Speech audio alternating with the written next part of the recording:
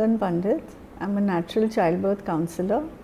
I have been teaching natural childbirth since 1978. Prenatal yoga is yoga which we teach, which is very much like the regular yoga, except we make some modifications keeping in mind the changes that have happened in a pregnant woman's body.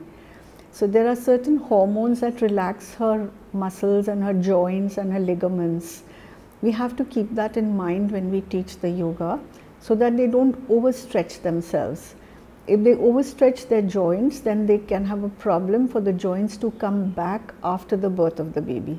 It benefits the mother because it prepares the mother for labor. The body of the mother gets prepared for labor. We do exercises for the pelvic floor so women don't get incontinence after the birth of the baby. We give them exercises for the breasts so their breasts don't sag after they have their baby. And we also give them exercises for the muscles to come back to their original position after the birth of the baby. Likewise, in birth, your body tells you what is the best position for you to adopt in labor, how to move about in labor, and it's important that the mother gets in touch with that.